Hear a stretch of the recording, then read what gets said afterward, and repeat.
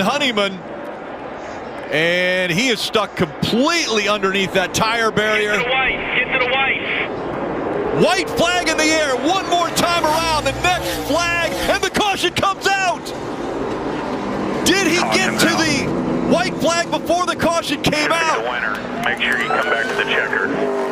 This could be the biggest win of Parker Kligerman's life. Could be it. We got the white. Saying we didn't receive the white.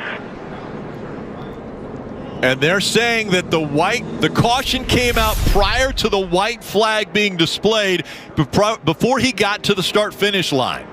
As we roll this barely forward, you're going to see just above the hood of the 48. Yep, right and there. I mean a foot before the yellow light flashes on. We roll it back and forth like it right there. There's the spot.